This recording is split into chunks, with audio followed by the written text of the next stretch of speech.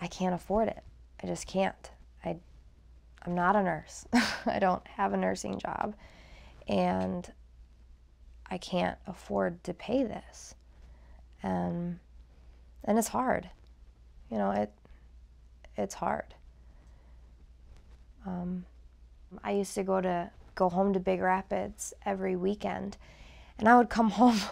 I'd come home in tears sometimes to my mom, because like, how do they expect me to do this? How can they just like put this on me and just expect me to make this work?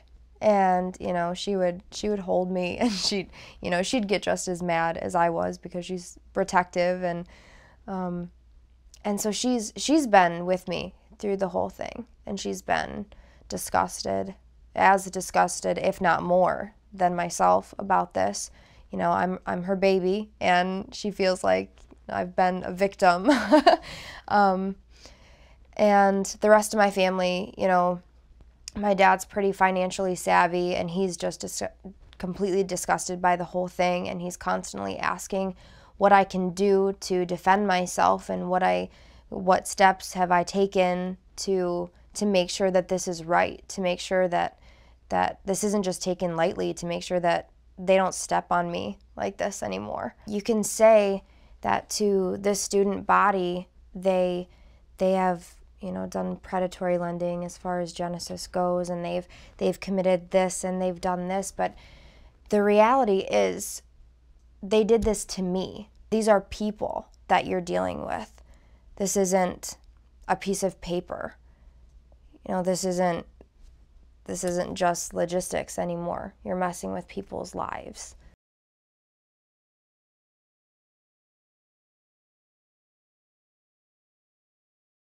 The next step, which is a big one, but nothing's too big if you take a baby step, is to really come together on this. And it's time to lock arms, and it's time to show the big man that the little men can come together, and we can be a force to be reckoned with.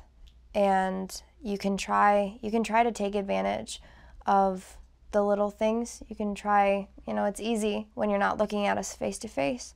It's easy when we're a piece of paper on your desk. But when we come together on this, when we embrace each other and embrace our situations and embrace the things that we have been through together, that is when we will make an impact. That is when we will make a difference.